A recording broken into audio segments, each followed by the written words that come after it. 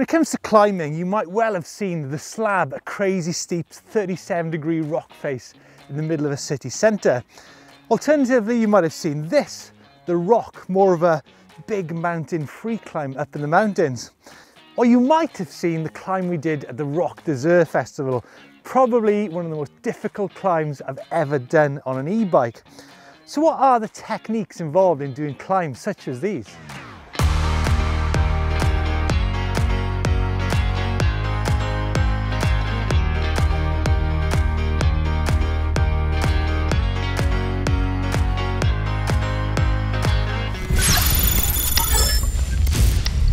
So first up, what are we talking about when we use the terms extreme or technical? Well, the things that come to my mind are things such as complex, tortuous, involved, or just plain difficult. Now, the slab, that was difficult, that was extreme, but at the same time, it was actually pretty smooth. But then again, there was the rock, that was steep, but it was fiercely aggressive with constantly changing banks. So you can actually have very different types of extreme climbing, because we actually did a climb back in the summer closer to home which had loads of steps such as these. So when you're climbing up a hill with this constantly in front of you, it really is quite demanding physically.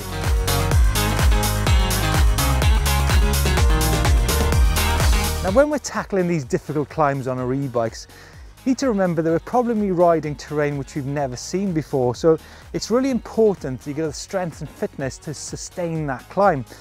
Let's not forget here that e-bikes have probably taken us into environments probably much harder than what we've done on classic mountain bikes. So the message here is that fitness and strength is as important as it's ever been.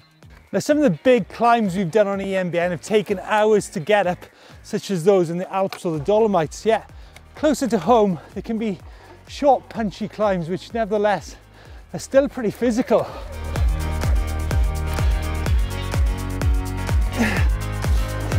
Crikey. Oh, the point is, even short and steep can really get the heart going. So you can imagine that times 50. Climbing on an e-bike is a real physical activity.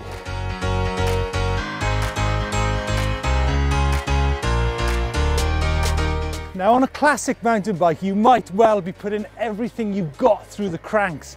Yet on an e-mountain bike, you need to make sure you keep spinning up that hill, let the motor get you back, and just concentrate on keeping that traction through your back wheel.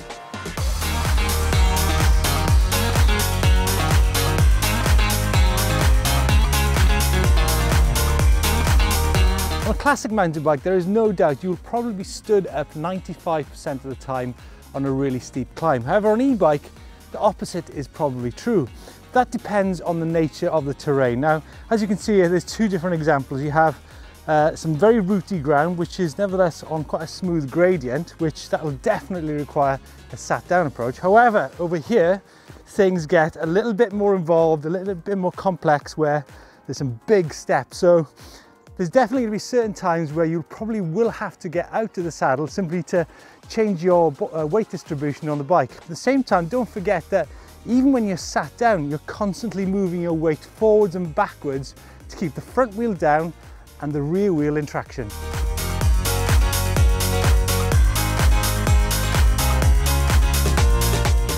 On any difficult climb, I can guarantee you that I'll either be riding in the easiest gear or at least the second easiest gear, just to be able to take my time and pick my way up the climb. Now, most modern e-bikes are designed so that the gearing and the motor run in harmony. What I like about riding in the easy gear is that you come to a section where there's a sudden change of slope where you need to accelerate, and then you can get that easy gear to help you up that bank. Boom. Now, gearing on e-bikes obviously varies from brand to brand. So here I've got the Specialized lever, which I've been riding today, and the biggest cog in the back is a 42, whereas up front it's a 32. Now, if you compare that to a lot of modern classic mountain bikes where they run in SRAM Eagle and they've got up to maybe a 50-tooth chainring on the back and a really small 30-tooth chainring on the front. If you want to see more about gearing on e-bikes and how it affects climbing, I've done a video which you'll find, I'll leave a link at the end of the video.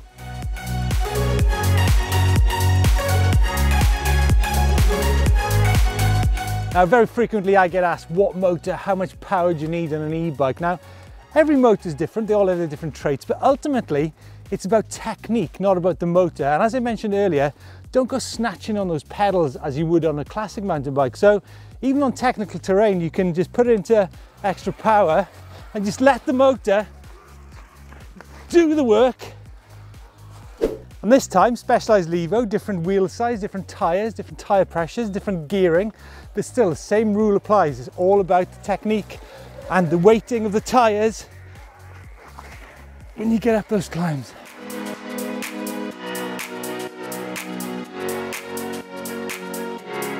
Okay, so which power mode? Well, here we are in Eco. Oh, yeah, that's not getting up there.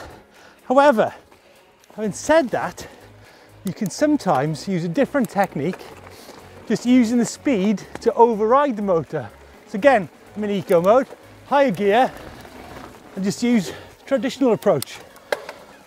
Obviously that's a short, sharp bank, so you're not going to be able to sustain that up a 1k hill. If you have got a short, sharp bank, I suggest you stick it into turbo, boost, extra power, easiest gear, but still remember, technique is important. Look, it will go up there, let's just leave it at that. I think the message here is leave it in high power mode.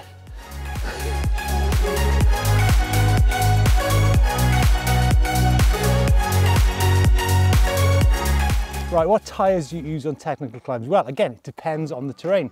If you've got really gnarly rocks and roots, then I suggest maybe a big 2.8 big volume tyre, whereas if it's loose going and muddy, then definitely a 2.5 with a more aggressive tread pattern to dig into that earth. But whatever, it needs an aggressive tread pattern, whatever kind of climb you're doing.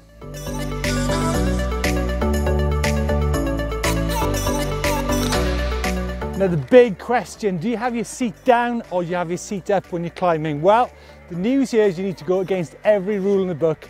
Have your seat down, have your legs almost around your ears, because what that does, it enables you to move your position forwards or backwards to control the front wheel and the rear wheel, and thereby keep that traction on your rear tyre, put more weight in it when you're going up the hill. Now, I really want to emphasize the importance of body position and moving your body position when you're climbing to maintain traction. As you can see, this is a pretty mellow climb, my seat's up. However, you can see that I'm actually quite limited in how forwards and rearwards I can go on the bike. So I'm going to try and do it again with my seat down. Now this time I've got the saddle down. You can see I can get really far back or really far forwards, and I can move myself on that saddle to maintain the best body position and traction on the rear whilst keeping that front down. So let's go on to a really steep bank and see how that works in practice. So I'd say this was a pretty steep bank. So what I'm going to do is keep my traction on the back and then shift my body weight forwards to get up the climb. So thereby keeping that front wheel down, yet keeping a little bit of traction on that rear wheel. It's all about compromise between front and rear. So we've covered many things then: body position, tyres, gearing, power mode, seat up, seat down, you name it. There's so much involved in technical climbing. But remember too that line choice is important when climbing on an e-bike. So spot your lines and go for those moments of big effort, like this one here. And then before you hit your next step, have a breather, then go again. Because sometimes you can be climbing for up to 2 hours on an e-bike in the mountains. So there you go, climbing on an e-bike, definitely every bit as physical as on a classic mountain bike. So fitness is probably one of the most important things when it comes to technique. Hope you liked the video, let us know your comments. I'll give my breath back in a minute. Some more videos, check out The Rock, which was in North Wales, which was a big all mountain challenge. And then obviously there's our city centre slab feature, which we did at 37 degrees. Give us a thumbs up if you like the video. Don't forget to subscribe to EMBN so we can keep doing these daft things in the woods. Cheers.